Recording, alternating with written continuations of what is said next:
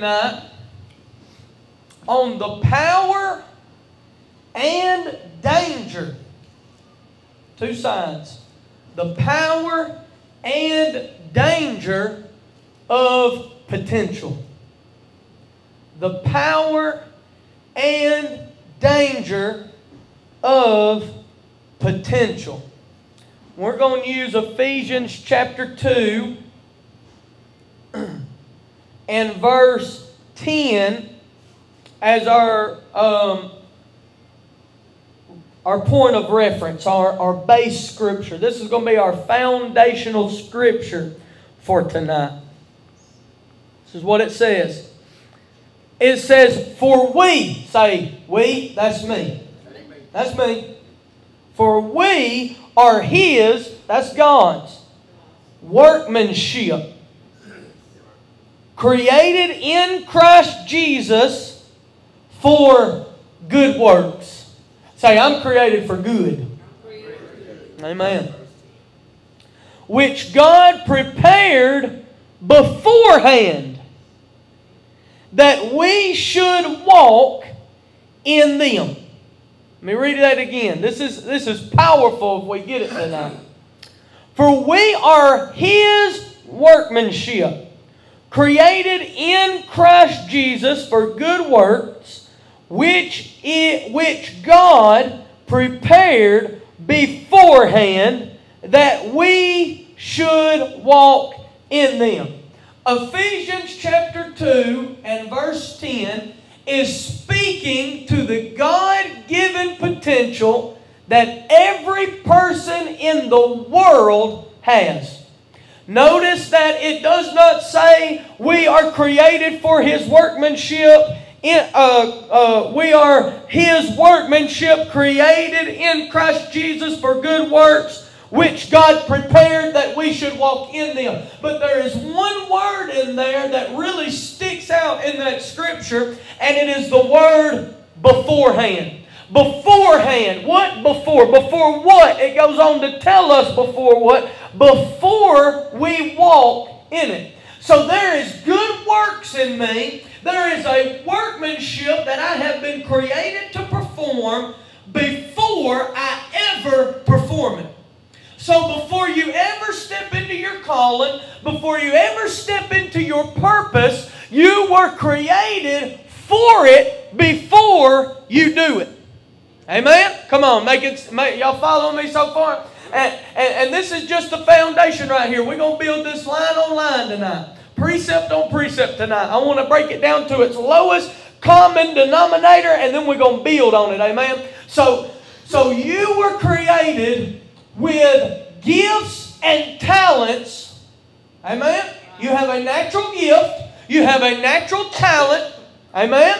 That was placed in you from birth to walk out the purpose you were designed for. If you remember, this is a message that I could not preach. A matter of fact, and Wanda, you may remember this, before I ever started pastoring, we were having prayer meetings in my house, and the Lord gave me a message that I wanted to preach on a youth night when I was youth pastoring, that He would not let me preach, and it was called The Dangers of Potential. And I shared a little bit with it with Aunt Wanda and my wife Destiny at the time, and we all sat around and talked about it, and I wanted to preach it so bad then, but He wouldn't let me. And this past week in prayer, I was praying and I was saying, God, what do you want me to preach? And He brought me back to my remembrance on the dangers of potential. So I pulled it back out and I started looking at it and everything, and I said, okay, God, I see what you're doing. And He took me a lot deeper this time around through this study than He did the first time, which I'm glad, because it's something new for me. It's something new to you guys. Hopefully it'll be fresh bread for you tonight. But I thought, why would He not let me preach this all that time before? And it's because I had to teach things to get us ready for this message. And if you remember a while back, I taught and I said in one of my messages a while back on a Wednesday night, I talked about how everything that God creates, He first has a purpose and a reason to create it. So the world was dark. So God said, let there be light. And light has a purpose. What is His purpose? To light it up, to get rid of the darkness, right? So when God created man, remember I took you to Genesis chapter 1 on the 6th day where He's given man all the things He's going to do. I want you to have dominion over the earth. I want you to subdue the earth. I want you to be fruitful. I want you to multiply. I want you to do all these things. And then in Genesis chapter 2, He creates man and breathes into him. But first, He gave man purpose because God does not create anything without purpose. Amen? So the reason that we are here, the reason that you are here, and the reason that I am here is because there is something that this world needs that God created us to fulfill the need. Amen? Y'all ready to go deeper? When I was young, I had a very bad anger problem. You talk to people. Some people now, they'll tell you, I still got an anger problem. But when I was young, it was real bad. I was hot-headed. I had a bad temper. I was ready to fight at the drop of the hat, and I would drop the hat. The dangers of that is I was no good at fighting. I loved to fight, but I wasn't no good at it. Amen? So I learned real quick in life how to throw the butt whooping. But I was angry all the time. And people would ask me, why are you so angry? What is going wrong in your life that is making you have such a rage and such an anger on the inside of you? And I would blame it on this, or I would blame it on that. I would always try to find, man, I feel the power of God in this. I would always try to find an outside source to blame my anger or my frustration or my stress on. But what I learned through the Word of God and what I learned through prayer is that my problem was not anything on the outside. My problem had everything to do with what was going on the inside. The fact of the matter was I was frustrated because I did not know who I was. I was frustrated because I did not understand my purpose. I was frustrated and angry because I did not know where I came from or where I was going. And it made me angry, and it made me ill, and it made me frustrated. But the more that I would press into God through prayer and through the Word, I began to unlock my purpose. And I began to unlock my potential. And little by little, as I began to unlock those things, God began to open me up so that I could see where the real problem lied so that I could deal with it. Amen? But the only way that I was able to get from this super angry, super frustrated person all the time, I had only one emotion, and it was anger. It's the only emotion I had. And now, if you get around me long enough, you'll come to realize I'm pretty mellow. It takes a pretty good bit of stuff to get me routed up. If I'm mad, it has accumulated over time to get me to the place I'm in. But how was I able to go from such an angry person to a mellow person? It was I started to unlock my purpose. I started to learn who I was. And I started to realize an angry person will not fulfill the purpose that God... Come on, somebody. An angry person ain't going to get me to where I want to be in my life, in my marriage, in my job, or in my ministry. That my attitude is going to have to line up with the purpose that God has placed on my life. How many of you know won't nobody attend a church that's got an angry pastor? That's right. Ain't nobody going to church with a pastor that is frustrated and stressed out all the time. They're not going to do it. You have to learn to roll with the punches. And at that time in my life, I was not able to. But as I unlocked my purpose and I began to see where my strengths and my weaknesses were, I was able to line my attitude up with it. Amen? Can I go deeper? There are 5 questions. These are the 5 tough questions every person has to ask themselves. I don't care, sinner and saint alike have to ask themselves these 5 questions. If I'm boring you right now, hang on. I'm just building a foundation. There is 5 tough questions. Say, these are tough questions. 5 tough questions everybody has to ask themselves. And if we was to take a poll, every person in here would say at some point in time in your life, you have asked yourself these questions. Even if you don't think you have subconsciously pondered on these 5 questions. Are you ready? Number 1 tough question that you must ask yourself is this. Who am I? Who am I? Because if I do not know who I am, nothing else makes sense. Come on. If I was to go and just point somebody out and say, who are you? You may tell you what they don't tell you who they are. They tell you what they do. Come on. I say, who are you? Well, I'm a mama. Who are you? I'm a mama. I'm a grandmother. And well, no. I don't want to know what you do. I want to know who you are. Well, I work for Autos. I don't want to know what you do. I want to know who you are. Well, I'm a mother. No, I don't want to know. See, come on. And when we go around the room, if somebody comes to me and says, who are you? I say, I'm Justin. I don't want to know your name. I want to know who you are. Well, I'm a pastor. No, I don't want to know what you do. You see, it's a tougher question than what... Come on now, stick with me. When somebody asks you who you are, do you give them your function? Or are you able to look deep down inside of you and say, this is who I am. I am a person of order. I am a person that believes in order and authority. And I believe in honor. I am a person that stands for what is right and not... Come on. Am I that person? Who am I? I don't want to know what your function is and what you do for a living or who you are to someone else. I want to know who you are. Because the moment that we find out who we are able to answer the other 4 questions.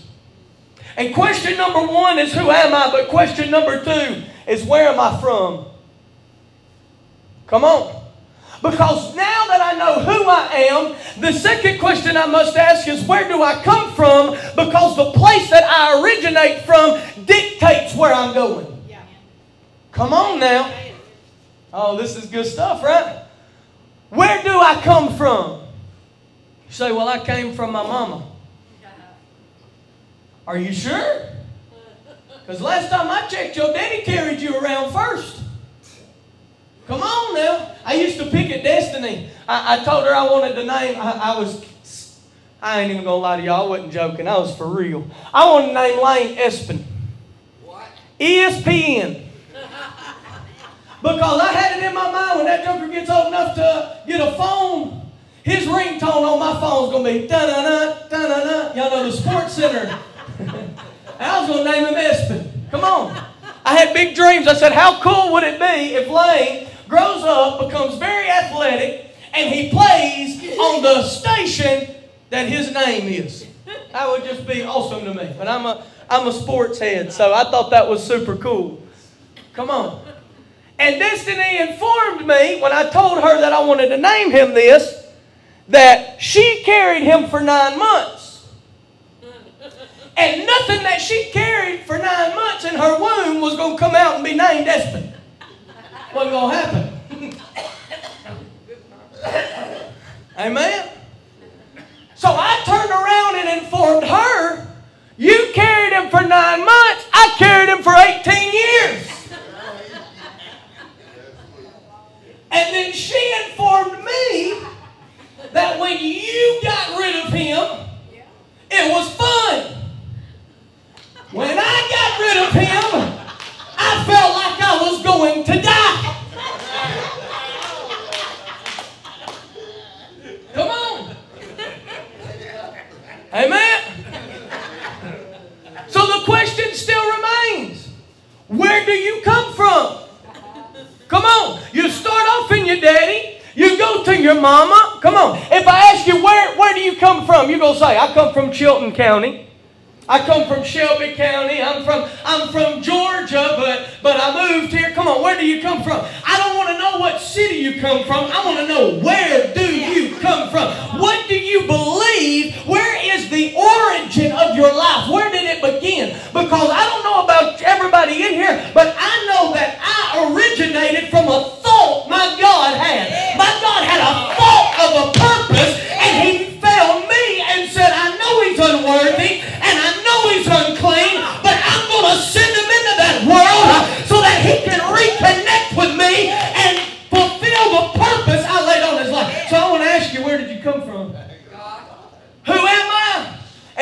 I come from? The third toughest question that everybody has to ask is, why did I come here?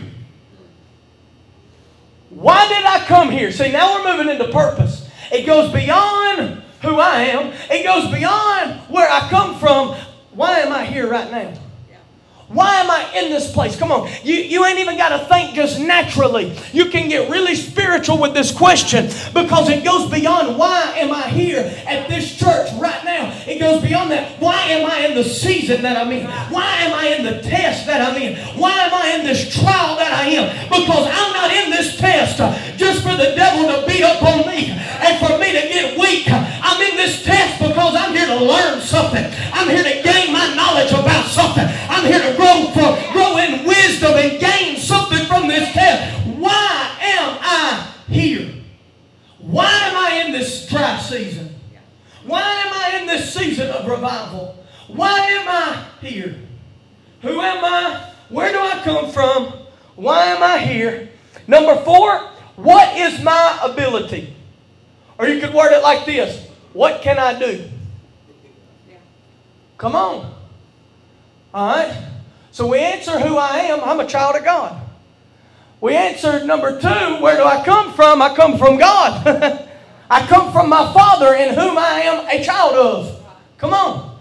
Number 3, why am I here? Once I find out why I'm here, I have to find out what I can do where I'm at. Come on. If I'm here to set the captive free, what is the ability that my God has placed inside of me that makes it to where I can fulfill the purpose of why I'm here? Y'all following me? This is getting deep, ain't it? Am I making y'all think yet? Number 5 is my favorite question, and it's not the most important question, but after you've answered all 4 of the other questions, it becomes the most important question. Because it dictates everything you do right now. And it's this. Number 5 question everybody's got to ask is this. Where am I going? If I know who I am, and I know where I come from, and I know why I'm here, and I know the abilities that I have, number 5 becomes my most important question. Where am I going? Because my destination that I'm trying to reach dictates my attitude of where I'm at. Right. Come on. You can't go to a place of peace and have an attitude of chaos. Right. Come on. Yeah. What you trying to do in this season? I'm trying to grow in God. Why are you sitting in that dead church? Because if the place that you are trying to reach is a place of growth, why are you staying in an environment where everything's dying? Yeah, come on now. Come on. It's a tough question. It's a tough question that we have to ask. We say we want to soar with the eagles, but we're hanging out with chickens. Come on. We was talking about it, me and Randy was talking about it today at the house. We were talking about how people in sports, a lot of people in sports, especially football, they have what we call a dog mentality. They just have that dog-eat-dog mentality. And we were talking about how a lot of people, they don't know how to turn that off. But if you watch them, the company they keep is dogs. Come on. Hungry people find the hungry people. The truest thing my grandmama ever taught me is birds of a feather flock together. I'm telling you, you want to know who somebody is in the church? Watch and see who they go to the cafe with. If they go into the cafe with the wolves, chances are they're a wolf. If they go into the cafe with the liars, chances are they're a liar. You watch what group they get into. The hungry people find hungry people, and the satisfied, complacent people stay with the complacent. Come on. Where I'm going dictates everything that I'm doing right now. Amen. You were created for a purpose. If nothing else shows you that, those 5 questions that everybody, sinner and saint alike, ask themselves, it proves one thing. You were created with purpose. Because if we are to believe that we were created with no purpose, these questions do not matter. It doesn't matter who I am. It doesn't matter the abilities I have. It doesn't matter where I came from or where I'm trying to go. Nothing matters if there is no purpose. That's right. So how can someone even though they believe that they're an atheist, they will ask themselves these 5 questions and believe they were created purposeless? Yeah. Come on. Yeah. Why ask the questions? Right? Why is suicide and death so devastating if there is no purpose? Man. Biggest lie the devil ever told anybody is you was a mistake. Come on. Think about this. When a man and a woman have relations, come on, when they know one another, biblically speaking, at the end of that time, the man releases his seed. Come on, I'm trying to stay spiritual. Y'all help me. He releases his seed.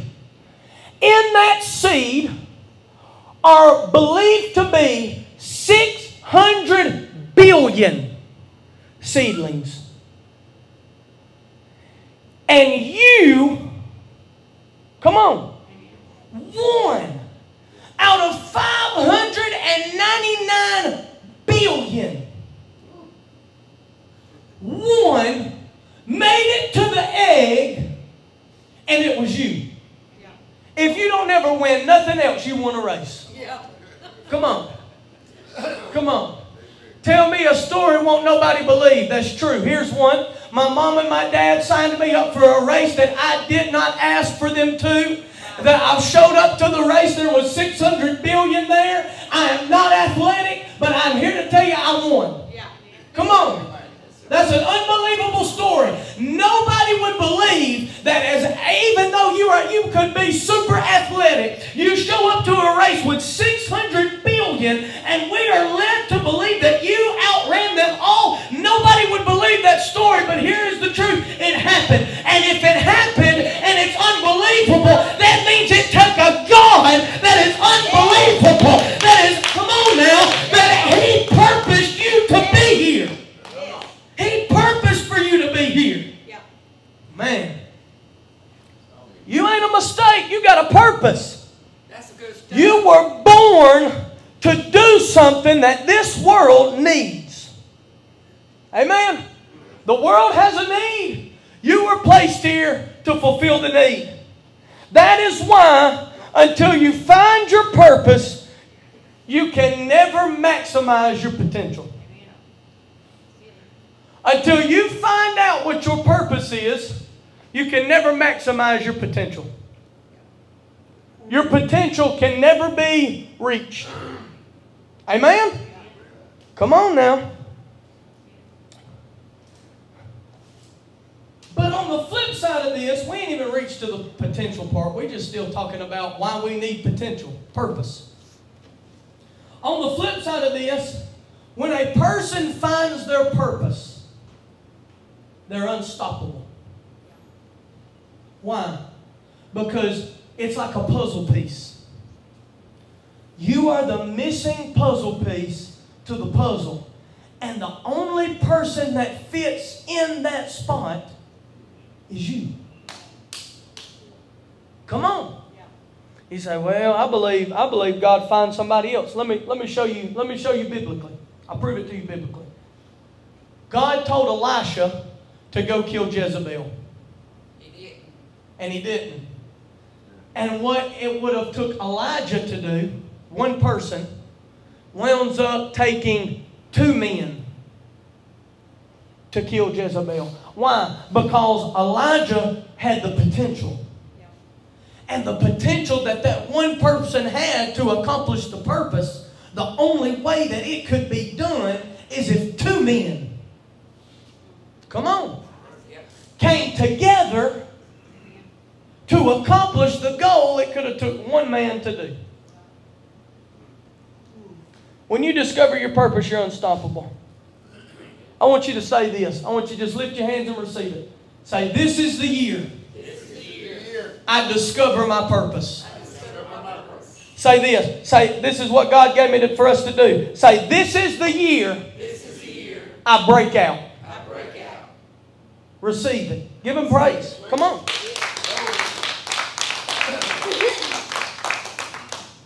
Can I go deeper? We're about to get into the meat of this thing. I'm going to ask you a question. I want you to answer it in your mind. What is the wealthiest spot in the entire earth? Just think. Caribbean? Is it Hawaii? Is it California? It's Donald Trump. Is it Donald Trump's house? What is the wealthiest spot on the entire earth? Give you a few seconds just to think. Let me tell you what the wealthiest place in the world is. The cemetery. The cemetery. Let me tell you why. The cemetery, or a graveyard, is the most wealthiest place in the world. If that is what I believe, then here's the question I must answer. What's its wealth? Right? What's its wealth? It is the wealthiest place in the world because it has the one thing that every person here is trying to discover. Potential. Potential is a powerful thing if we ever tap into it. But it is the most dangerous thing because millions upon millions upon millions die every day, never unlocking their potential. It's the wealthiest place on earth. Think about this. In the graveyard, there are books that have never been written. There are songs, man. Come on, let's make you think. There is songs that will never be sung. There are people laying in that graveyard that had the potential to write some of the most powerful songs ever written and never tapped into the potential that God laid on their life, and the grave stole their potential. So this is the next thing we're going to declare over our life. Come on, tonight's about a declaration. The grave won't steal my potential. I'm going to find the potential that God has placed in my life. I'm going to tap into it, and I'm going to unlock it, and the grave will not steal my potential. If I have the potential to reach 3,000 people and bring them into the kingdom, I will fulfill it by the grace and mercy of my God. The grave won't steal my potential. Amen? When we die, we should die empty.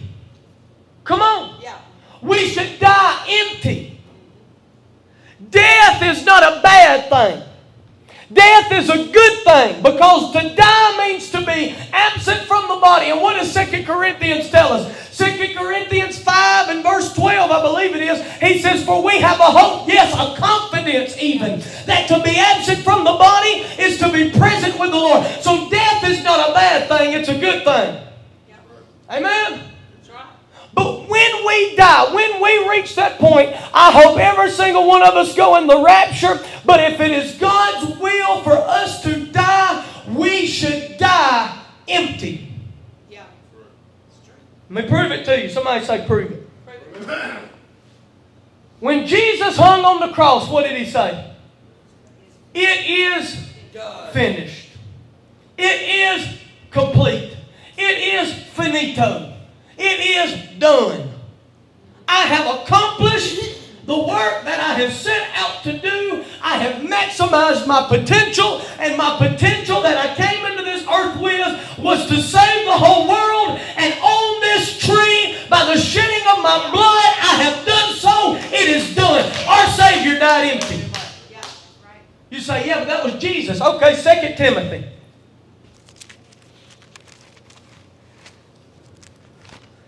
2 Timothy chapter 4. And I'm going to start reading at verse 5. What you have right here at 2 Timothy chapter 4 is Paul's final declaration. Paul's laying on his deathbed. And this is the last words we get from Paul in his final letter. 2 Timothy chapter 4, starting with verse 5. Listen to what it says. It says, "But you be watchful in all things. Endure afflictions. Do the work of an evangelist." Come on, did he say, Timothy, do the work of an evangelist? Did he say, preachers, do the work of an evangelist? You know who he's writing to? The church. He's telling everybody, you are to do the work of an evangelist. Every single person in this room should evangelize. Fulfill your ministry. Now watch this. For I am already being poured out as a drink offering. What did he say? I'm being emptied. I'm being, man, think about a washcloth that's full of water and it's being wrung out till it's dry. That's what he's saying. He's saying, I am being poured out as a drink offering. And the time of my departure is at hand. He's saying the last few drops are being wrung out of me and it is almost time for me to go. Yeah. Watch what he says. I have fought the good fight. I have finished the race. I have kept the faith. Finally, there is laid up for me the crown of righteousness, which the Lord, the righteous judge, will give me on that day. And not to me only, but also to all who have loved His appearing. What did he say? He said, Paul said, I'm here on my deathbed and I have gained revelation of what the rapture is going to be like. And I believed until my last breath that I was going to go in the rapture. But now I am here on my deathbed. But I'm not dying full. I've done everything that I was able to do. I maximized my potential. I was poured out to the last drop. And I have rode up until my last breath. And I am dying empty. Come on. What greater joy than to know I am leaving this earth to be reunited with my Savior. And when I stand before Him, I get to decree and declare, I have accomplished everything You sent me there to do. Amen. Come on.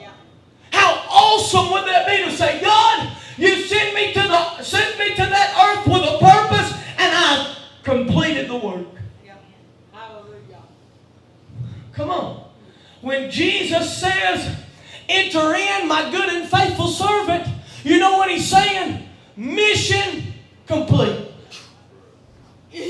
How I long to hear the words of my general, come on, of my captain of this army of heaven that I belong to, the king of the kingdom, to look me eyeball to eyeball and say, good job, Justin, mission complete. You have fulfilled the purpose. You emptied out every drop that I gave you. You left everything out there and You did it for me. Come on in. Ultimate reward. Yeah.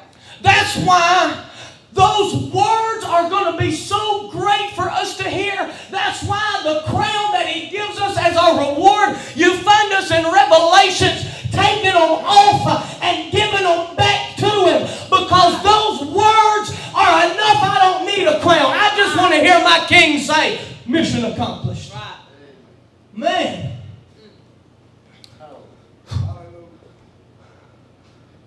Man, so make a good funeral message. I'm a preach that at the next funeral. Mission complete. Yeah.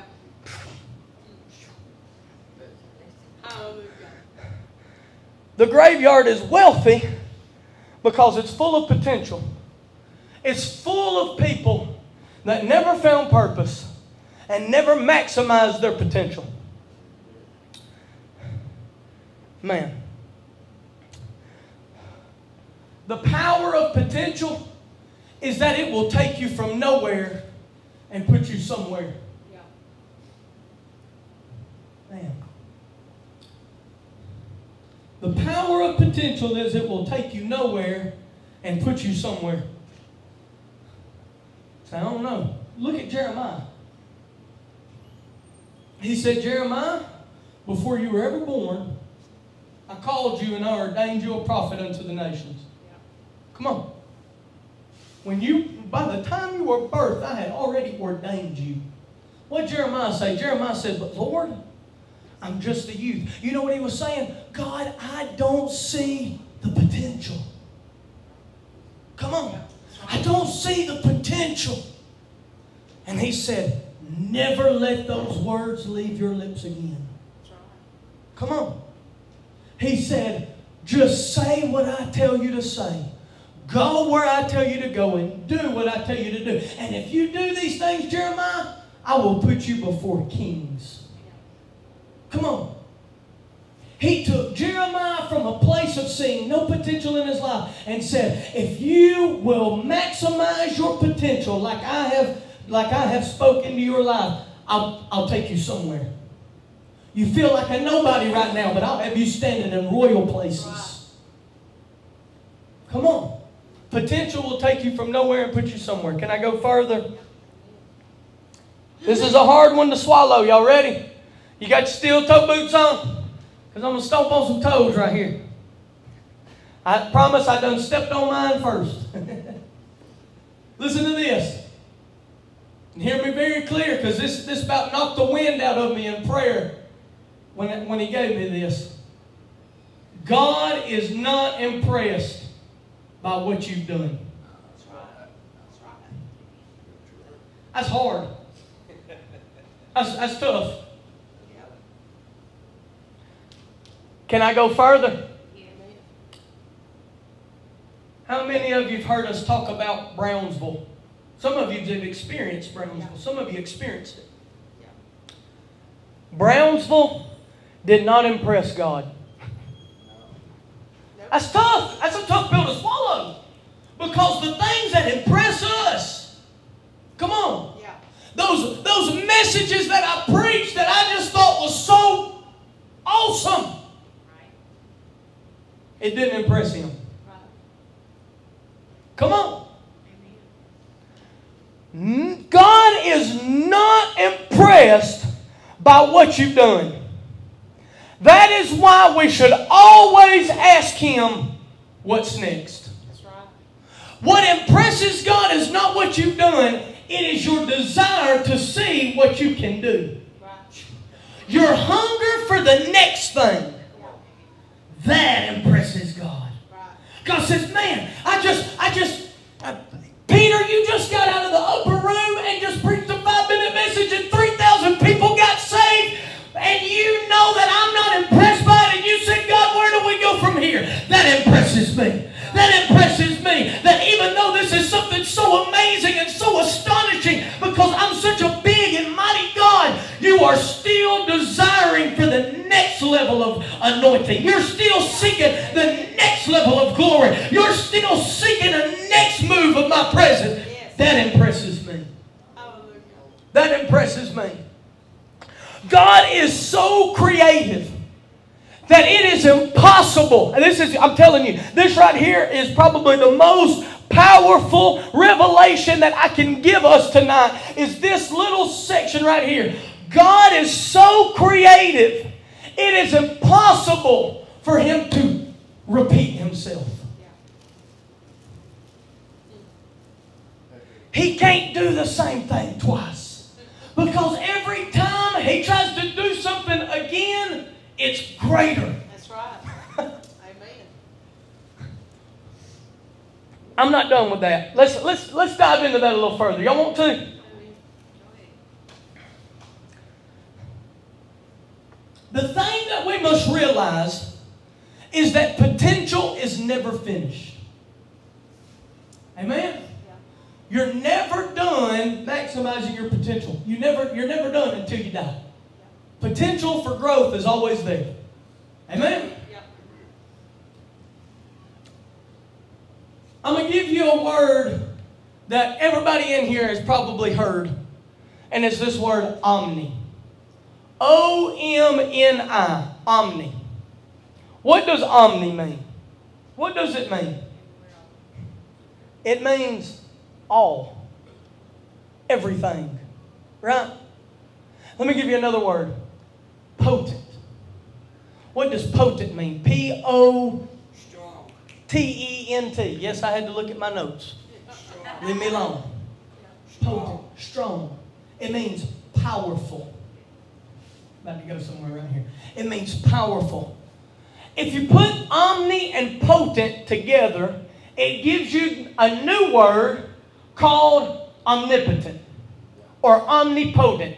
Omnipotent. There is only one being in which that name belongs to. Amen. Come on. That's right.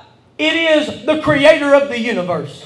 It is God Almighty. He is omnipotent. He is all-powerful. Well, guess what potent is?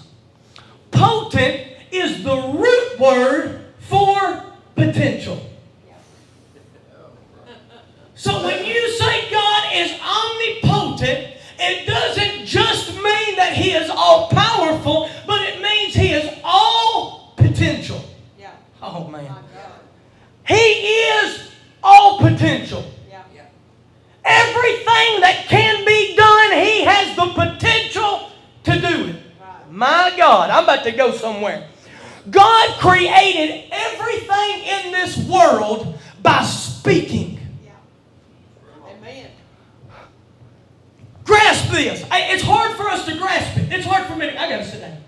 It's hard for me to grasp this. Because follow me. The first thing God did before, what does the Bible say? Before anything was, I am. That what He means when He says that is before there was anything on this earth, I was here. So the first thing I did was open up my mouth and speak the earth into existence. But I'm omnipotent and I have all potential. And I am so creative that everything I do is greater than the first thing. So God spoke the whole world to existence and then created man and told man, everything that you see, write this down, everything that you see I created with words. And since I am omnipotent and I'm all powerful and I have all potential, sit back. If you think that's awesome, watch what I do next. The number one thing that even science is trying to figure out is how everything got here. And He created it with a word. And He said, I'm full of potential, so what I do next will be greater than me speaking everything into existence. Mind blowing. My God.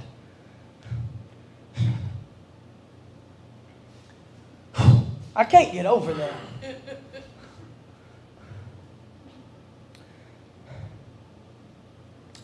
If God is full of potential, then that means everything that He does is to outdo what He did. And we sit around, me included, I'm preaching to me included, wants him to move like He did last time. Come on. Come on. We sit around and we talk about what He did and what He done, and He's all potential. He says, I believe in this season that we're in is exactly what Brother Rusty's saying.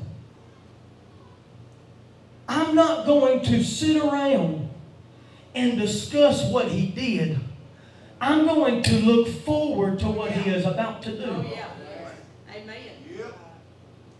Because He is going to outdo Himself. Yes. Hallelujah. Come on.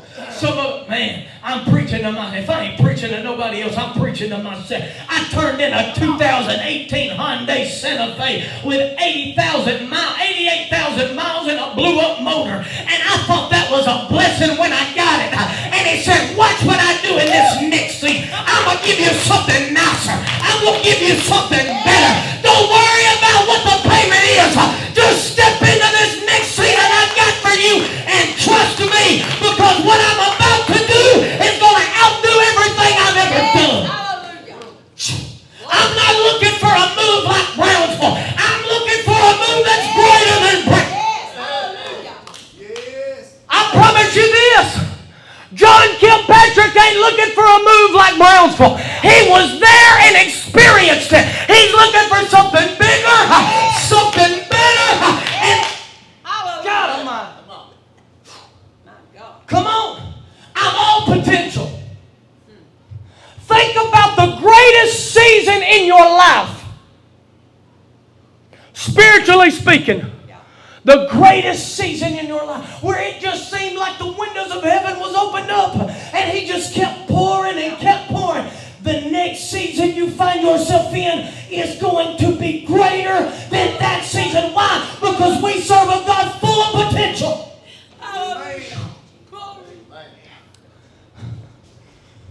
We expect him to save our house. Why stop there with a God full of potential? You say in your prayer time, God, you've saved them before, and you'll save them again. But God said, I'm full of potential. I'll do more than save them. I'll sanctify them. I'll fill them with the Holy Ghost.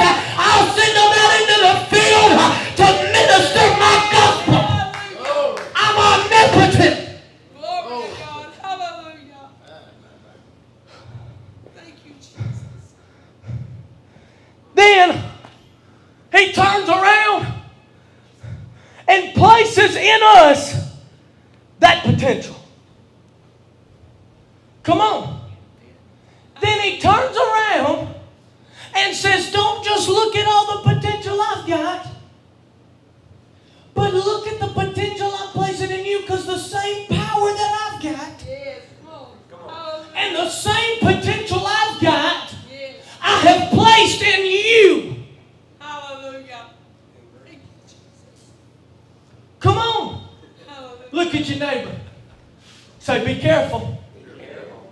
You don't know who you're sitting next to. I'm loaded with potential. Come on, don't just say it, believe it. I'm loaded with potential. I'm likely to be dangerous sitting next to you. Oh, I wish the world could see the potential we got. Walk into a dark place and demons begin to tremble just at the potential that the church has. Glory. Thank you, Jesus. Can I give you an insight on the demonic realm? Can I give you an insight? The church ain't doing nothing right now. Can we agree? Yeah. We ain't doing nothing really right now. We're not moving. We're in prep time. I believe that. Yeah. We're getting the body in order to go do something. But we ain't done nothing yet. Right? For so many years now, the church has been quiet and the church has been stagnant. Yet COVID comes and he tries to shut the doors and he tries to close down churches, and he's still messing with the church and bringing division and getting everybody offended and getting everybody mad at each other. What's he messing with us for? We ain't even doing nothing. Let me tell you why he's messing with us. He's messing with us because of we're full of potential. Oh, the church might not be doing nothing right now, but they got the potential to heal the sick, to open up blinded eyes, to bring financial prosperity. God Almighty. I'm full of potential. I'm locked and loaded. I'm locked and loaded. Watch this. Randy came over to the house today, and I thought I was going to whoop him. But I didn't know the man was full of potential. And he maximized it on me. Come on, somebody. But I was showing him my car. And he looked over there in my car. Man, I feel this. He looked over there in my car and he seen my 45 tucked in over there on the passenger seat. Come on. I got my piece of steel riding shotgun. Amen. I got that 45 tucked in over there on the passenger side, right? And he sees it. He said, oh man, you got your hammer over there. I said, yes sir, you better believe it. I don't go nowhere with it because I know the world is full of potential to be harmful and to be deadly. So I want to have my weapon with me at all times. I know every place I go into has the potential to be a demonic place, to be full of spirits, to be full of principalities. So I don't walk out of the house unless I got on my helmet of salvation, my breastplate of righteousness, my belt of truth. I don't step outside my house unless my feet are prepared, shod with the preparation of the gospel, unless I got my shield of faith and my sword of the Spirit. You ain't going to find me weapon.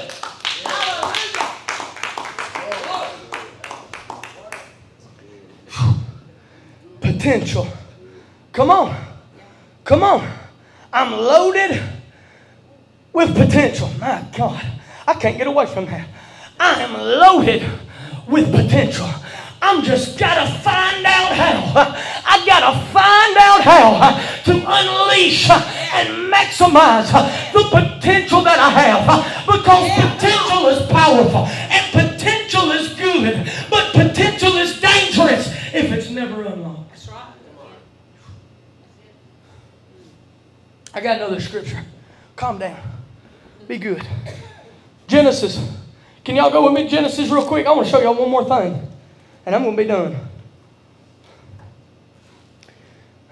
Man.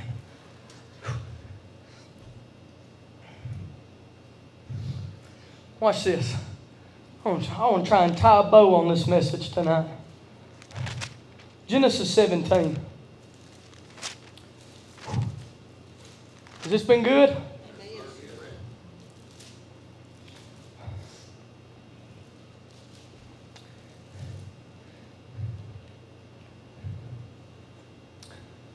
What's going on right here is Abraham is about to receive a promise from God. But I want us to pay close attention to how God addresses Abraham. Genesis 17, start with verse 1.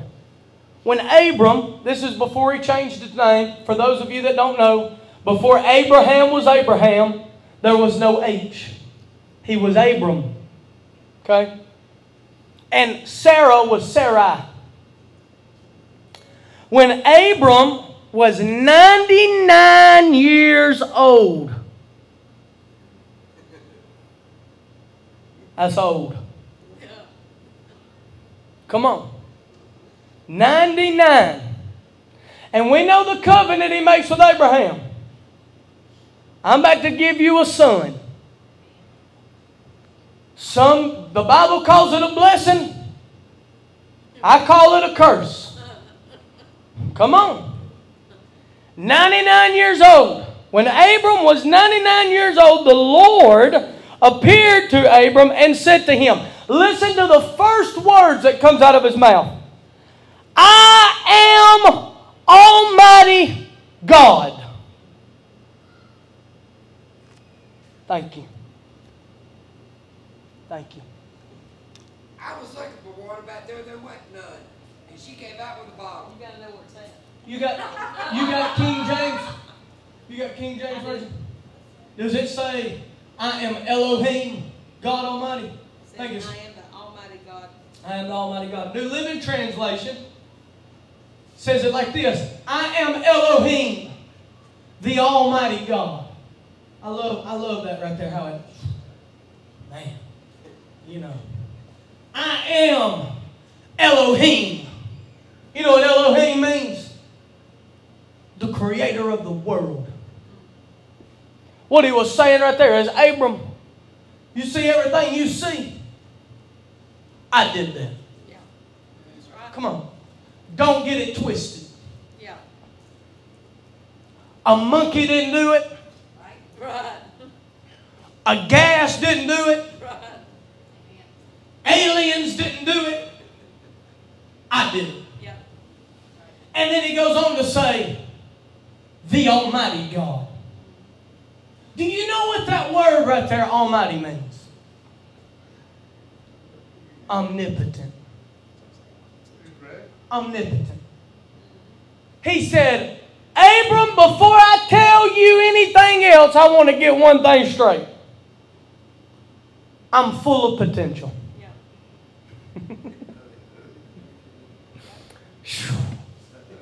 Gosh.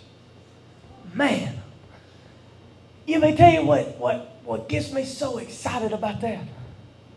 He addressed himself to me the very first time the same way. Guess what else? Every person sitting in here, he addressed himself just like that to you the very first time. You know how? Because you thought you were unsavable. Yeah. Yeah. And when he drew you to the altar, come on. Yeah. And when he drew you to the place of salvation, when he sicked Holy Spirit on you, Yeah. come on. Because no man comes to salvation unless the Spirit draws him. Come on. The Spirit of God's got to draw him. When he done that, he said, you thought you was unsafe. You thought you was unreachable. But I'm full of potential. You don't know what you're getting with me. Because I took you from a place that you never thought you would get out of and put you in a place that you never thought you would be. I tracked you down and got you because I'm full of potential. And then he said this, Uncle Larry, he said, I'm not just going to save you, but watch what I do next. It's going to be even greater than the day I saved. I don't mind. Hallelujah. What I do through you will be greater than what I ever done in you. Yes. Thank you, God. Hallelujah. Hallelujah. You say, I don't know about that. What he's done in me is pretty great. He brought Moses out of Egypt and gave him a new identity just to send him back and bring thousands upon thousands out. Say, he didn't just deliver me from drugs.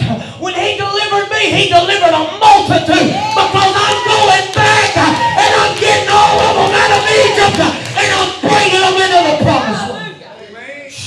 Thank you, Jesus. Can I read on?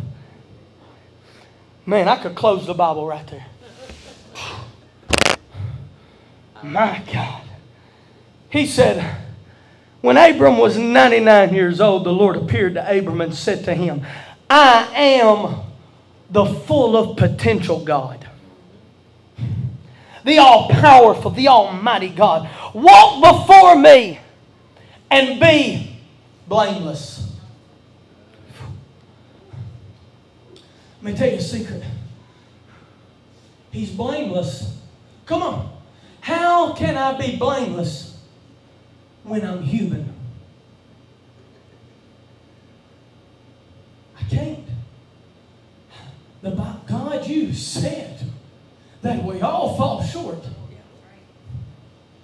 You said, him without sin, cast the first stone. You said, no man is good, no, not one. So how in the world can I be blameless? You know what he says? He says, my answer to that question is in my first statement. I'm full of potential. I'm about to help your Christian walk so much. Christian living ain't about you. That's right. Amen. Come on. That's where we struggle. That's where we fall. We get so focused on Christian living and we try to make it all about us. I got to read more. I got to pray more. I got to fast more. I got to do this more. I got to do that more. I got to be a better witness. I got to put this down. I got to pick this up. I got to do this. I got to do that. Paul said, I'm not tied to the law any longer. I cannot achieve salvation through my righteous work, lest any man should boast. But it is by His grace, it is by His blood, it is by His mercy that we all reach the place of righteousness. Come on. He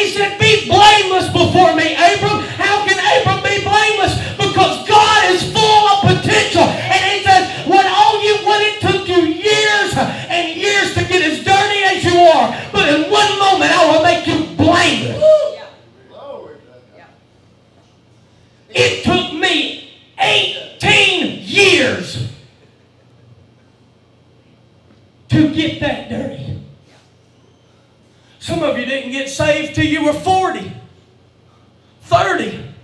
Some of you waited a long time. It took you 30 years to get that dirty. And most preachers will tell you that the moment you prayed that prayer, come on, the moment you prayed that prayer, you became blameless. I want to tell you that's wrong. Let me tell you when you became blameless. At the moment you made up in your heart, you was about to say that prayer. Yeah. Come on. My mouth is confessing what my heart has already experienced. You say, I don't believe that. The Bible says the abundance of the heart, the mouth speaks. When I asked God to come into my life, my heart had already experienced His grace, His love, and His mercy. My mouth was declaring what my heart just experienced. My God. As a sincere. Yeah. Blameless is sincere. Blameless and sincere. Come on. It's when you're sincere before God. That's what makes you blameless. Come on. As a man thinketh in his heart, so is he. The moment I believed in my heart that He was going to save me, I was saved. Yes. The reason I proclaim it out of my mouth is to let everybody else know what He already did. Amen. God Almighty.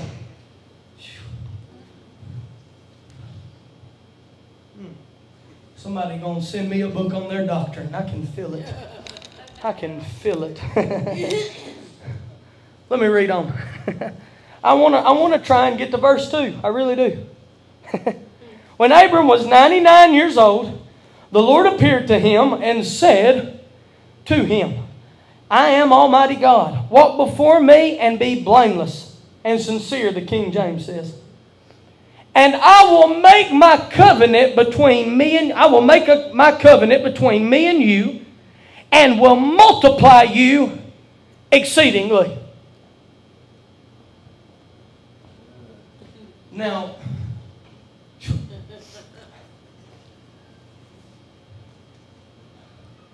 maybe it's just something in the food or the water today.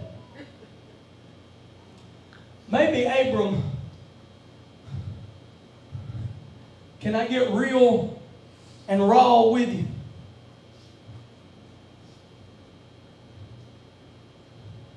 Maybe Abram discovered the little blue pill before it was a thing.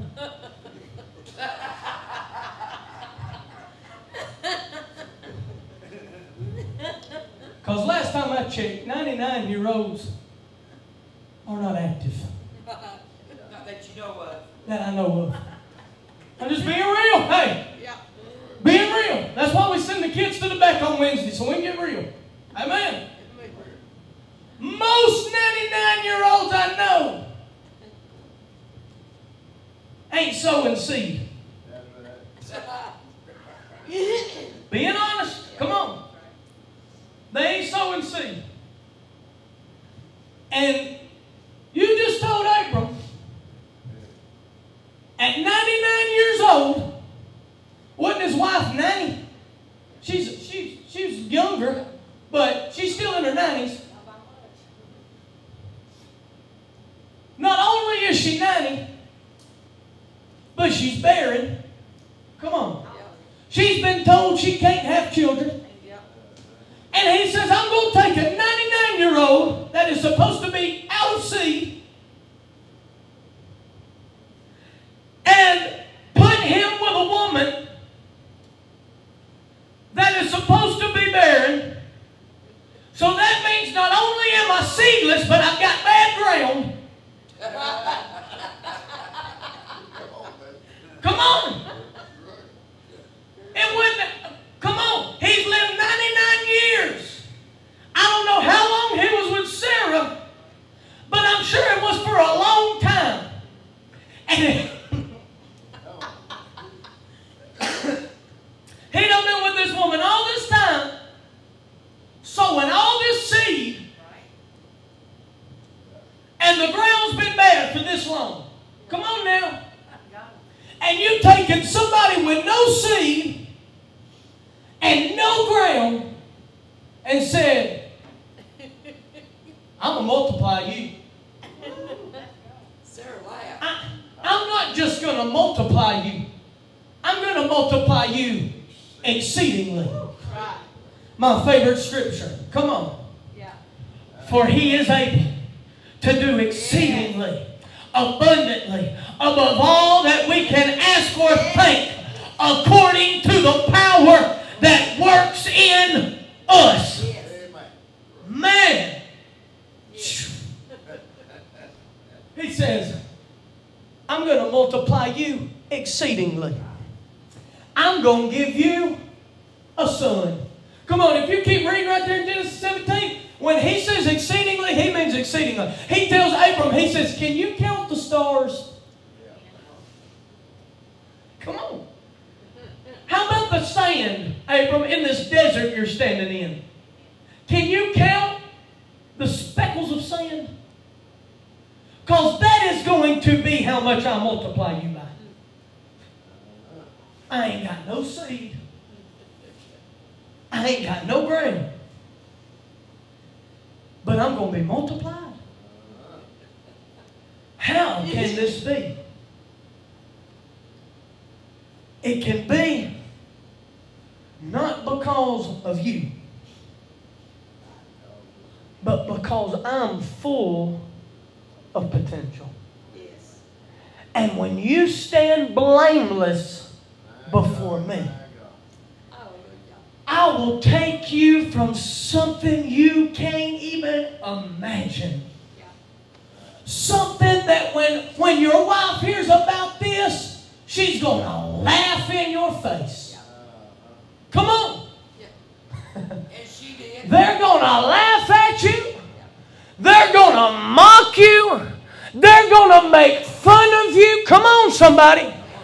But they do not understand that the God I have is full of potential, and He has placed that potential inside of me. My God. Hallelujah.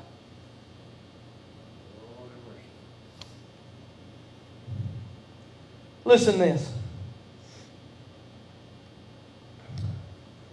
I'm going to end right here, okay? Closing the Bible to remind me. Let me tell you something about potential. Lord gave me 8 things potential is. Can I share them with you and then I'll be done? Potential is dormant ability. Once you do something, it's no longer potential. It's an accomplishment. So if God has done everything we've experienced, and He says, I'm full of potential, that means there is abilities that He has we have not seen. Paul said it best. He said, eye has not seen, nor ear heard, nor has entered into the heart of man the things that the Lord has prepared for those that love Him. And then he said, but the Spirit revealed it to me. I have a revelation. Yeah, you know what I think the revelation was? I think it's this revelation right here. It's greater. I haven't seen it. I haven't heard it. It ain't even came into my heart yet, but I know He's full of potential, and it's going to blow my mind, whatever it is. It's dormant ability. It is unstoppable. Let me say it this way. It is untapped power. Potential is power and ability you have not yet experienced. This is something we've got. Come on. Potential is hidden strength. How mad? Let me go number 4 and then I'll say this. Potential is reserved energy. You know what reserved energy is? The battery in your car.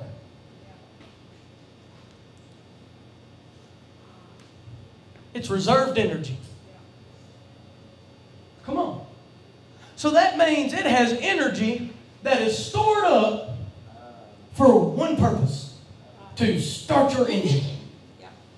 If everything is operating correctly, your alternator's good and all that, correct me if I'm wrong, that battery starts the car and then stores energy for the next time it is called on to start the car. How mad would you be to know? Come on, I'm not to make you mad at yourself. Because when the Lord showed me this, I was mad at myself. You hear me? I was ticked at Justin. So I'm about to make you ticked at you. If I have to go through it, so do you. How mad would it make you to know that you went through a season that you felt like you had no strength and no energy, just to come to find out there was hidden strength and reserved energy in you that you have not yet discovered? Come on. And Wanda's mad as fire at herself right now. Let me tell you why. Because just a few nights ago, she broke down in Whataburger. Come on. Because she was going through a time, and I'm not pointing her out to throw rocks at her. I'm giving you an example because I know she don't care. Because if you was in her shoes, you'd done the same thing. Amen? Broke down. Just to be told there is hidden strength and reserved energy inside of her that she knows nothing about. You know why? Because she hasn't been placed, she hasn't been placed in the right environment for her to realize and tap into it. And the very thing that she thought would be the end of it all was only a test to show her I have more energy and strength than what I thought I had. Hallelujah. People quote that scripture all the time, and I'm one of them. Lord won't put more on us than we'll bear. That's true. The Bible says it. Come on. The idea of it is there. But here's the fact. We don't know what we can handle. Yeah, that's true. I don't know what I'd do if my wife died. I don't think I could make it. Be careful. Yeah. He might prove it to you. Come on. Some of you that's lost a spouse know what I'm talking about. I don't think I could make it if my motor blew up in my car. I ain't got the money. I ain't got the way. I don't know what I would do. That would be the end of it all. Come on. Let me show you just how strong you are. Come on, somebody. Here's the thing. He said, I'll never put more on you than you can bear. But he also turns around in another scripture and he says, cast all your cares on me. When it feels like you can't take no more, throw it on me. Some of you are going through things and toting burdens you're not meant to carry. It's time to throw it off on him that has all potential. Hallelujah. Thank you, Jesus. Hallelujah. You know what else? Number 5, potential is a kept capacity. I got to break this one down. A kept capacity. Let me tell you what's sad. There are pastors out there that do not want to grow beyond a certain number.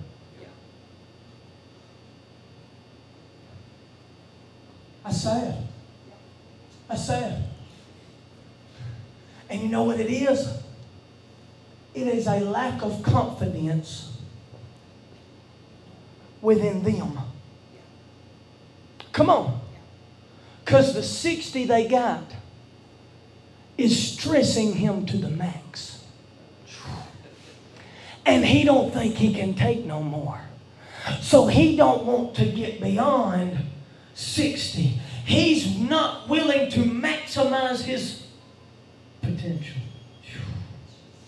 So he does not keep moving to what is next, because what is next might bring in more. Come on. Because everything that God does, it increases everything around it. Hallelujah. So they put a lid. Here's what's sad. And I'm not throwing stones. Because the fact of the matter is, if I don't stay prayed up, I will fall into the same trap. Oh, yeah. You hear me? Paul said it this way. Paul said, don't poke fun at them for falling into that temptation, lest you be tried by the same thing. And you will fall into, God will make sure that you fall into the same trap as somebody else just because you talked about it. So I'm not poking fun and I'm not throwing stones. I'm telling you because it's happening right here. And not only me, but everyone in this building needs to be aware.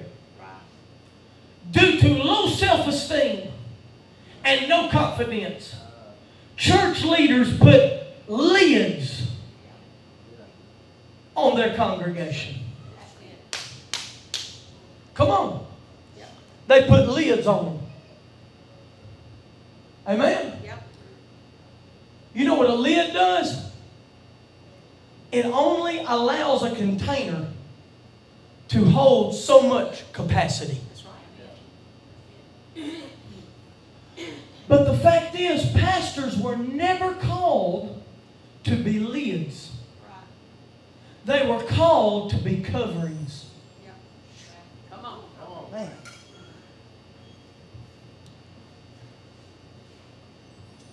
A covering is like an umbrella. My God, this is good. It's like an umbrella. I'm 5'9", 5'10" on a good day.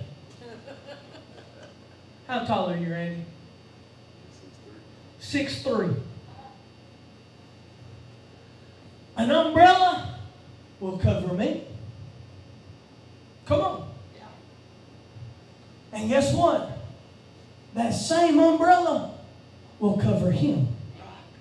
It has no restriction on how high something goes. An umbrella does not restrict the level of growth to the person that it covers. It is there to protect and to cover no matter what altitude they climb to. Come on. That's good stuff. Watch this. Watch this. This is even cooler.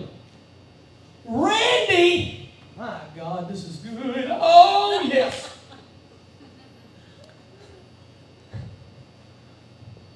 Randy. Let's say this. Let's say me and Randy's walking through the rain. And we only got one umbrella. Okay? First of all, if it's me and Randy, somebody getting wet. Because we ain't standing that close. But for the sake of the demonstration, let's say we're walking close enough to share this umbrella. Okay? Who's going to hold it? Randy.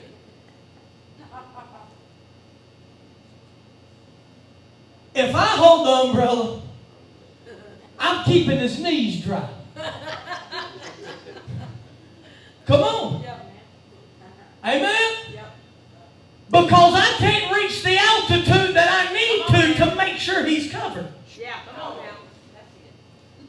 That's why people are leaving churches with the belief that they have outgrew their pastor because they have reached a level in which they believe that the pastor can no longer cover them. Come on, somebody. In order for both of us to be covered, he has to hold the umbrella. What happens a lot of times is you have pastors that say, I'll be the umbrella, but this is as high as I'm willing to go. Man. We got to have pastors that are willing to grow more, come on, than everybody around them. The pastor needs to be the hungriest person in the building. Yes. Yes. Hallelujah. Amen? That's right. If the Everybody's getting fed. Come on. Yeah, come on. If we all got to eat when he gets hungry, and he ain't never hungry, come on, this is something an evangelist should tell you. Yeah, come on. A pastor shouldn't be telling you this. We're exposing the lies of the enemy tonight. And I'm telling somebody, if you think you can out-eat me, come on and try it. Because I'm hungry for a move. I want it Monday, Tuesday, Wednesday, Thursday, Friday. I want to wake up and pray. I want to go to sleep speaking in tongues. And I want to dream dreams and see visions. I'm not satisfied. Yeah, come on. Come on. Yes. I got to be the hungriest person in the building. That's what stresses pastors out. Yeah. Because they want everybody to match their intensity. Yeah. They want everybody to match their hunger. Yeah. But they need to realize, man, I should be preaching this at a leadership conference. Yeah. They need to realize that they have to be more intense. Yeah. They have to be more passionate. They have to be more hungry so that everybody else can follow their lead. That's right. Good stuff. Hallelujah. My gosh. Number 6. Got 3 more. 6, 7, and 8. Potential is unused success. Unused success. Man, to think the graveyard is full of unused success. Number 7, potential is unused talent. Unused talent. I told you about books that were never written, songs that were never sung. Here's the thing. Here's the vision for our church. We will sing songs that other people have written, but we will write songs no one has ever heard. Yeah. Come on. Amen? Amen. We've done it. Yep. We've done it. Yep. Come on. We will write songs no one's ever heard That's right. because we're going to maximize our potential. Yep. Let me tell you what I am. I work in the gift of apostleship. I don't claim to be an apostle, but that is the gift I believe that the Lord's placed on my life. And the reason I believe that is because apostles are all about 3 things. Number 1, they're all about order. Come on, they put stuff in order. Number 2, they plant churches. And number 3, they resurrect churches. Come on. That's what they do. You say, I don't know about that. Paul didn't just start churches, but he started a church, left and went and started another church, and when that church started dying, he went back. And he said, let's get this thing back going, back alive again. He don't just start churches, he resurrects churches. I'm going to say this, and I'm going to say it one time, and I don't never say this because this is something I try to keep behind the scenes, and this is something that I just try to allow God to work out. But do not be surprised when God sends us into a place to bring a church back to life. He's not going to sit around and watch people die and watch people go by the wayside. But I have been sent with a purpose to bring the church back to life.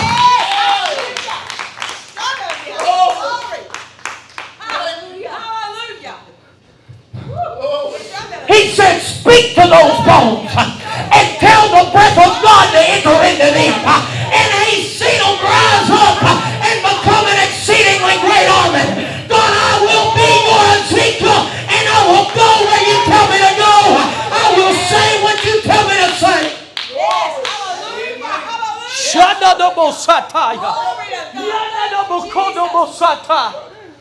Glory, hallelujah. Come alive! Come on. Come on, y'all are with me. Say, come alive, church. Come alive, church. Breathe the breath of God and come back to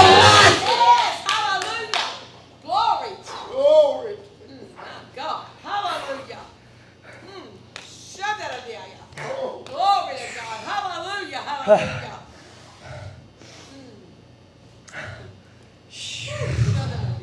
can't get away. I can't get away. I have been called with a purpose. Can I just preach to myself for a minute? I have been called with a purpose. I am not just marching on my orders and my orders alone. It doesn't matter who it makes mad. It doesn't matter who wants to stay behind. It doesn't matter who wants to go with us. David said, can I go up and get them? God said, go. He said, will you deliver them into my hand? He said, I will deliver them. But there was a few men that said, we don't want to go. We want to stay right here. But David said, okay, stay. But God has told me to go. And I'm going to go. And I'm going to bring back what the devil tried to steal. I'm going to bring back to life this place that the enemy thought he was going to burn down. The wicked may be encamped, but I decree and I declare, loose them and let them go.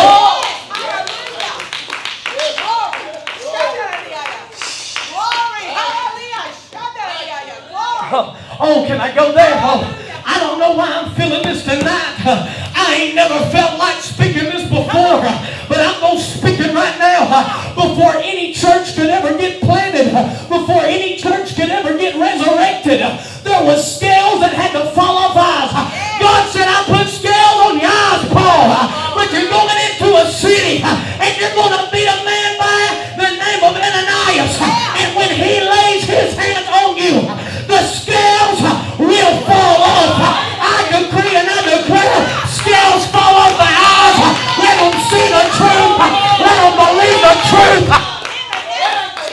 Let God's word be accomplished. I will see the miracles. I will see the dreams come to pass. I will see the visions come to pass. The well will not run dry. I will take my shovel and re-dig the way.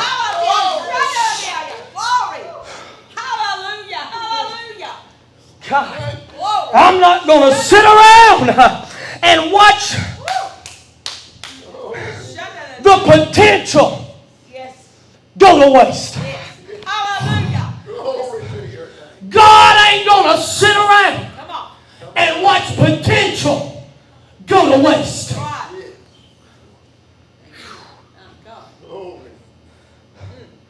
Number 8. Man, that was for 3 or 4 of us. Number 8. Potential is all you can do, but you haven't done. Yeah. Come on. Potential is all you can do, but you ain't done it yet. Oh, man. A dream is potential.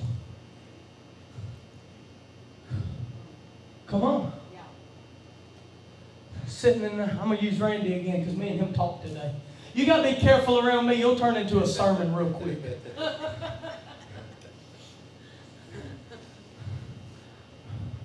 Me and Randy sat around and talked for a long time today. My butt's sore because he kicked it pretty good, but it was good conversation, you know. If they're going to beat you down, they might as well conversate with you a little bit. So we talked. We talked about different things. We talked about the upcoming season. And there was one thing he kept reiterating in the conversation. I told you today, I watch people. I listen, buddy. I listen, man. I'm listening to every word everybody says because I don't want to miss something. Come on. Yeah. What you call listening, I call discerning. Yeah. And I'm listening. And one thing he keeps reiterating is this. I know my mistakes. And I know where I need to improve. And I know what I need to work on. Now I've just got to go. Taking what I know. And do what I know I can do. Because I've gained a revelation of the potential that I have. But I don't want it to stop there. I want to maximize the potential. I know what I can do. I just got to go and do what I can do. He talked about how last year he's not used to the system.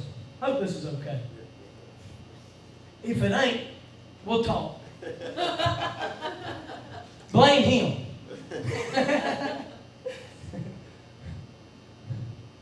He said, last year I was not familiar with the system. I wasn't familiar with how things would be ran or what I could and could not do. So the way that I played was kind of robotic. I did exactly what they told me to do. And I allowed them to, basically, putting it in my own words, I allowed them to do the thinking for me. Come on. Come on. Come on. But now that I know what they want, and I know my abilities, I can mix the two and know what I'm supposed to do and the outcome that they desire. And I don't necessarily got to do it their way as long as the end result is the same. Come on. I know my abilities and I know what their expectations are. So I'm going to go out there and prove what I am able to do. Come on, somebody. I wish the church would get that revelation and say the end goal is souls, and the end goal is heaven, and the end goal is getting as many people to heaven as I can possibly get. I don't care what your style of preaching is. I don't care what your style of church is. I don't care how you do it as long as we are getting it done. Come on. Me and Brother Jason Dunn, a perfect example. Our church looks nothing like his church. They shout different. They play different music. The style of preaching is different. But the outcome is the same. Souls are being won. People are being healed. People are being delivered. I don't care what it looks like. I just want to know, are you leading them to Jesus? Well, I like quiet church. That's fine. As long as they're leading people to Jesus. Come on. I don't want to know how many people you got on a Sunday. I want to know how many people got saved on Sunday. Running 300 ain't had a salvation in 30 years. Come on, I'm going to preach anyway. Come on. We might only run 60, but we seeing people get breakthrough every week. People getting breakthrough on Sunday morning. People getting breakthrough on Sunday night. We get into Wednesday night Bible study, and people getting breakthrough on Wednesday night. But that ain't enough for us. We get breakthrough on Monday. We get breakthrough on Tuesday. House of the Promise Facebook page and Messenger is constantly being blown up with testimony after testimony. Why is that? Because we are hungry to maximize our potential.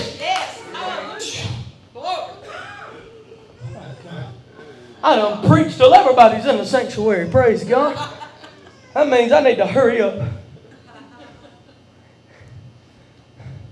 There's one thing you got to know. That's all 8 of them, ain't it? I think so. It says number 8 up beside it. There's one thing you got to know about potential. Just by a show of hands. Who wants to maximize their potential? Yes. Says, hey, I want to reach my full potential. Yes. That's 100% right. Everybody wants to do that. I want to give you a warning. I'm going to leave you with a warning. You know what I'm about to say. Potential is demanding. Yeah.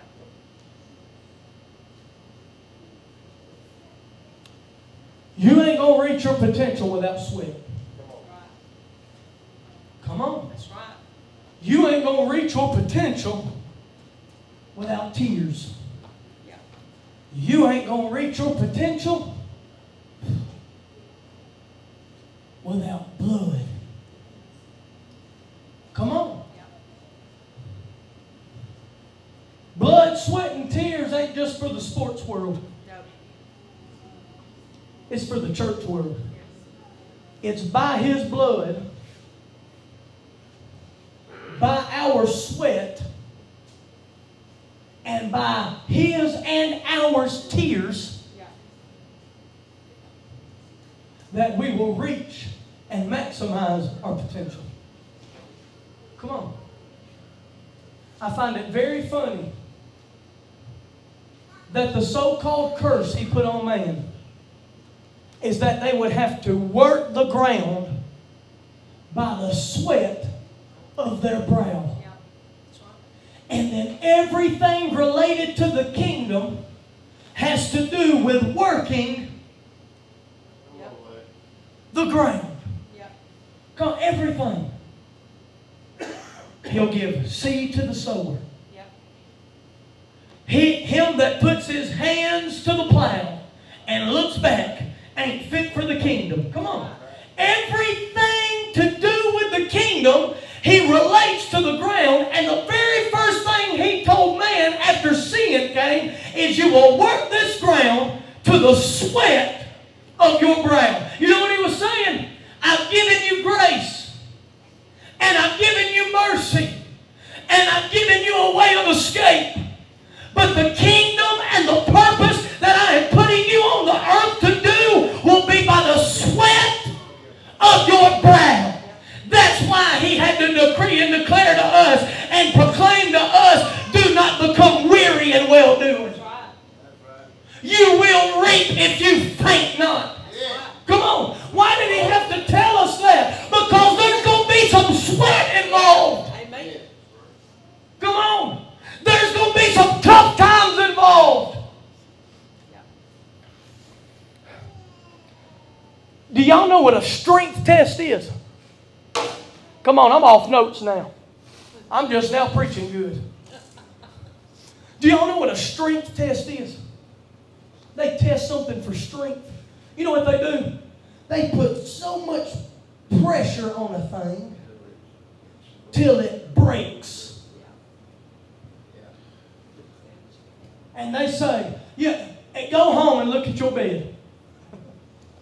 And find that tag that is illegal to remove. So I know all y'all got it still on your mattress. Come on. I'm going to go to everybody's house and we're going to have a mattress check. And we're going to have a repentance service for everybody's ripped them off. You say it's a sin. He says, obey the laws of the land. You better not rip that thing off. I'm just joking. That's comical. Miss Sheila said, I got to repent and buy a new mattress. I'm just joking. But listen, go look at that tag. And you know what it says on that tag? Max weight capacity. This is how much weight this bed can hold without breaking. How did they know? Because they put it through a strength test. And they put weight on top of weight on top of weight until the whole bed just caves in. Breaks. Stop looking at your trial like trouble. And start looking at your trial like a strength test. Come on.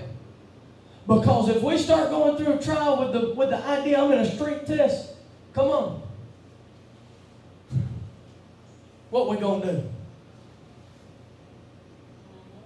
We're going to poke that chest out and say, I will not break. I will not bend. Come on. You may put it in biblical terms. Shadrach, Meshach, and Abednego went through a strength test and they said, King, we will not break. We will not bend. This is what they said. We will not bow. You put as much pressure on us as you want to. You turn the heat up as hot as you want to. Because my God is full of potential. And the fire that you're turning up that is supposed to kill me will only destroy the very thing you designed to hold me. It's not trouble. It's a strength test. And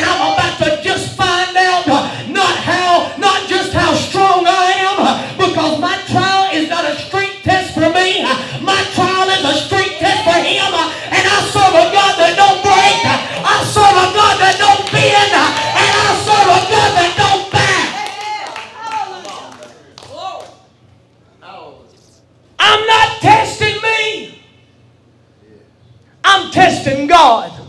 You say, oh, it says, don't test God. You know what He said? He said, try me. Yeah. See if I'm not good. I don't know. Man, this white boy was raised gangster. And try me means something different to me than it does to all of them. Randy gonna get me for that after service. So why you look at me when you say gangster? Man? It's the do-rag. I'm just playing. Listen, it means something different to me. Try me, to most of you, is like the sampler tray at Publix. Come on, you know the one that you walk by real quick so they can't get a good look at you, just so if you like it, you can walk by a second time. Come on. That's why I don't mess with the one in Publix. I go down to the food court, that teriyaki turkey, or teriyaki chicken. Boy, there's so many people in there, they can't keep up with who got a sample. I'll eat myself full up in there. Toothpick after toothpick. Come on. They say, we're going to this store. Where are you going to be at? I'll be in the food court. That's what try me means to most of y'all. You know what try me means to me? Try me. Come on. Try me. What that means to me, if another guy wants a piece and wants to throw hands, I'll look at him and I'll say, try me. Try me. Come on. I done been in a bunch of fights and been whipped by men much bigger than you. Try me. Come on. Come on. I used to tell them, if you're feeling froggy, jump, because I'm going to mess your landing up. Told one guy, I said, I'll be on you like white on rice and a paper plate in a snowstorm, baby. You don't want that. Try me. So when I read the Bible, the Lord speaks to me like I know. So when I read, try me and see if I'm not good, He's saying, I'm so good, you don't think I can bless you? Try me. You don't think I can help you? Try me. You don't think I can heal you? Try me. You don't think I can deliver you? Try. Come on, I'm about to go deep up in this thing. You don't think I can save them? Try me. You don't think I can pour out a blessing you can't contain? Try me. You think they're so bound up they can't never get free? Try me. You don't think they're in a place that I can't reach them? Try me. I wish you would, because I'm going to show you how good I really am. Try me. Try me. I wish you would. Come on. That was always the one to follow. Try me. I wish you would. Come on. Because the only way we're going to maximize our potential is to tap into His. Amen. Stand all over the house.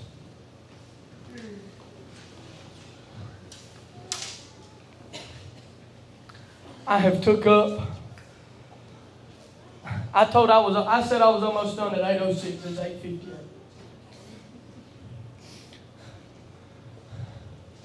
I'm a liar. I need to repent.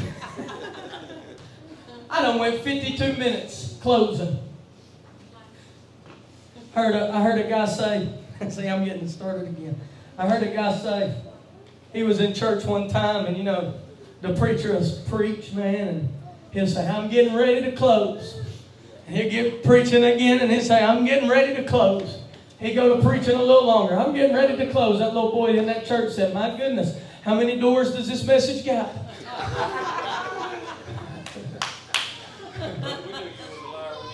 Come on. Come on. I wasn't lying, I was joking. I tricked all y'all. Except Kevin. I'm just playing. Very simple. Who in here is saying, Pastor, I don't just want to maximize my potential, but I need a revelation on my potential. And before we start jumping, before we raise hands, come down to the altar, any of that, This is what you need to know. When you make the statement to God, reveal my potential, get ready for the strength test. Come on. Come on. Because the way that we find out how strong we are, He uses tests and trials to reveal it to us. That's why every trial we ever go through is always the toughest one. There's not another trial out there that is tougher than the one you're in right now. Come on. And if you'll think back, the last trial you went through, you said the same thing. You said, man, it's the toughest thing I've ever been through in my life. And then the next trial comes and you say, man, this is the toughest thing I've ever been through in my life. Then you make it through that one, and 5 years later you're going through another trial. And you're saying, this is the toughest trial I've ever been through in my life. It's tough. Because it is. It is the toughest thing you've ever been through. Why? Because you have not been tested in that way ever before. It is new. It is new. You say, well, my car broke down last time and I made it through that, and my car broke down this time, but it seems tougher. The circumstances are different. The environment is different. And now you've got to take what you learned back there and apply it to this. Come on, man. Come on. You ever heard somebody say, this ain't my first rodeo? Yeah. Guess what? Different bull, but I'm going to ride it the same way. Come on. You know how I ride that bull? I grab on to what Moses called the horns of the altar. Yeah. That's right. And I pray for the potential in my life to be unlocked.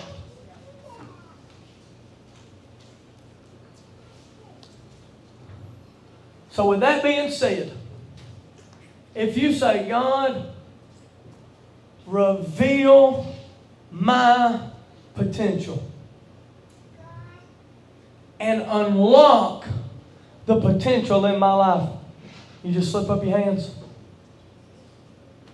Hallelujah. Keep them up. Keep them up if that's you. I want everybody to look around for a minute. See the potential. Come on. See the people that are unlocking potential. Because guess what? Be real with you. These are the people you need to cling to. Because they're on the same journey you are. Come on. I'm going to tell you the best thing you can do. Listen, I don't feel the press to pray for people tonight. But I do feel the press to do this. This is what I feel. I feel to leave you with wisdom. And this is the greatest wisdom for this. Find somebody that is where you want to be. Come on. Find somebody that is where you want to be. And go to them and ask them how they got there.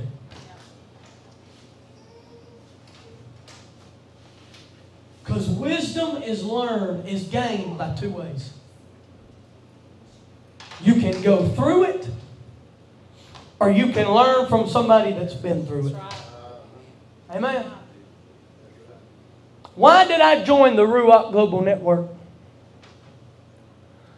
Because when I look at Redemption to the Nations Church, I say, that's where I want to be. When I see the anointing that is on Bishop Wallace's life, I say, that's where I want to be. Come on. When I look at Apostle Jim Rayleigh's life and Apostle Ron Carpenter's life, and I'm going to name some y'all don't know, but I got to give them credit because this is where I got my knowledge from, a lot of it. When I look at Apostle Brian Meadows, and I look at Bishop, when I look at Bishop Wallace, and when I look at Apostle Joshua Selman, and when I look at all these guys, say, y'all don't even know who these people are, but it's because I have spent my time finding people that are where I want to be, and I listen listen to everything that they have. I listen to every message I can get my hands on. I read every book that I can get my hands on. Come on, come on. Some of you don't even like John Maxwell, but that's okay, because guess what? I've read 3 of his books, and one book I've read 5 times because he's got wisdom that I don't got, and I want to know everything that he knows so that I can gain the wisdom and the knowledge of what it takes to get there. Yeah. Come on. Yeah. Why do we read the Bible? Because we've all got one goal in mind: to make it to glory. Yeah. And this is how we get there. Yeah. That's right. We find people that's already made it, like Peter, like Paul, like James, like John. Come on, like all these people. And we read about what they did and what they said and how they lived. And we do our best to mimic it. Yeah. So that we can reach the same place that they have reached. Yeah. I thought, I'm going to use him again. I know he's getting tired of me. It's okay. I'll mess with somebody else Sunday. I thought I knew a lot about football. I did. Randy be naming people I ain't never heard of. And telling me what year they played. And who they played for. And how many tackles they had. Come on. You know why? Because they have reached the place he wants to be. And he has studied it.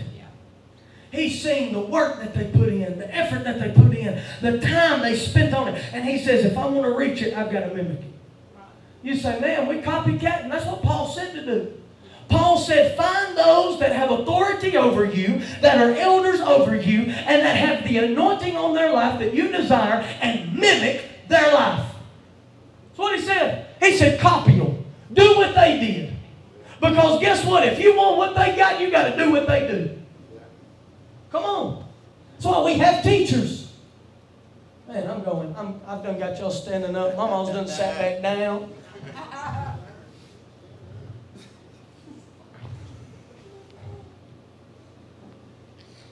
I'm going to pray one prayer.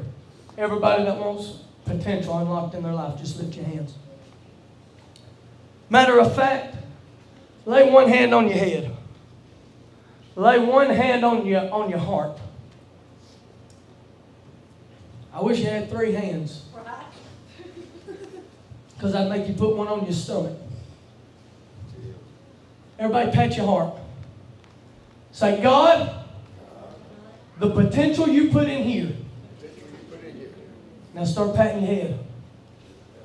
Reveal it up here. Now put your hands out in the air. And say, now God, unleash it. Out there. Help me maximize my full potential for your glory, for your honor, and for the edification of your kingdom. In Jesus' name. Somebody give God a hand clap of praise. Hey guys, I hope today's message has really encouraged you and has built your faith, because our Bibles tell us that faith comes by hearing, and hearing the Word of God. And today, I believe that House of the Promise has planted that seed inside of you, the seed of faith. And I just want to take a moment at the end of this message today and pray with you that whatever it is that you need, whatever it is that you've got going on in your life, God is going to intervene. Dear Heavenly Father, we just pray right now and we ask that every situation and every circumstance, for anyone that may be listening today, God, I pray that you would intervene in a mighty way like only you can, God. Your word says that you are able to do exceedingly abundantly above all that we can ever ask or think, God. So God, I just pray right now that healing would be loosed in their lives, salvation would be loosed in their lives, and your delivering power would be loosed in their lives, God. God, we thank you and we love you and we praise you. In Jesus' name, amen. I hope that you got something out of that. I hope that God has spoken to your life today. I believe he has spoken to my life, and I believe that he is speaking into yours. So come back and be with us next time. Subscribe to the channel so that you never miss a word. and be blessed.